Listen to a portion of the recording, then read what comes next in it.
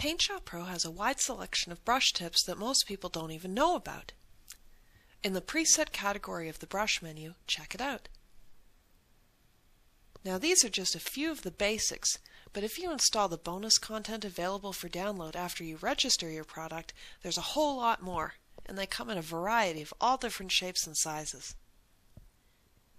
Different brush strokes can make drawing and painting a lot more fun, and you can even create your own brush tips to use with painting tools.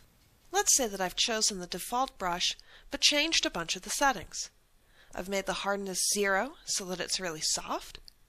I've dropped the opacity a bit so that it shows some of the background behind. I've also resized it perfectly for some of the images that I'll be working on. I don't want to forget these settings or have to rack my brain to remember them if I use a different brush. So what's the solution? Well, creating a brush tip out of these settings. Let me show you what I mean.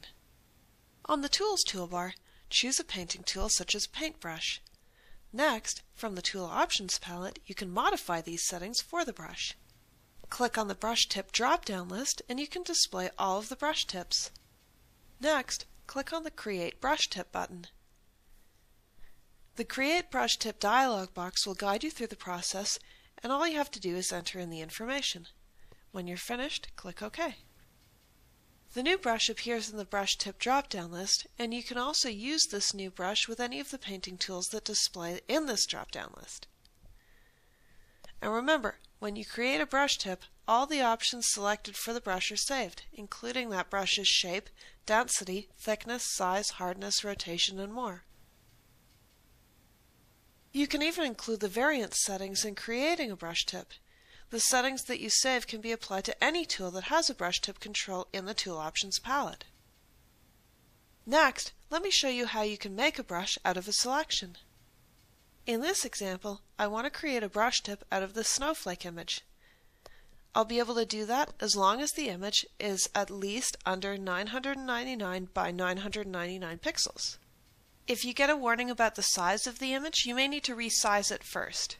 To do this, from the Image menu, select Resize. Next, choose to resize the image based on the number of pixels, and just make sure that they don't exceed 999 by 999.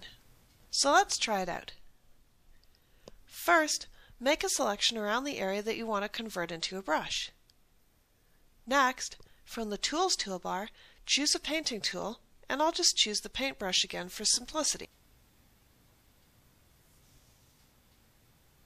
Now on the Tool Options palette, click the Brush Tip drop-down list to display the current brush tips. After that, click on the Create Brush Tip from Selection button. A preview of the brush appears in the Create Brush Tip dialog box.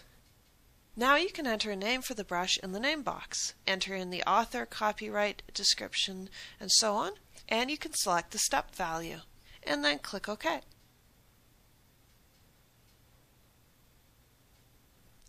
We hope that you've enjoyed this overview of how to customize brushes in Corel PaintShop Pro, and as always, visit learn.corel.com for tons of video and written tutorials, contests, tips, ebooks, and more.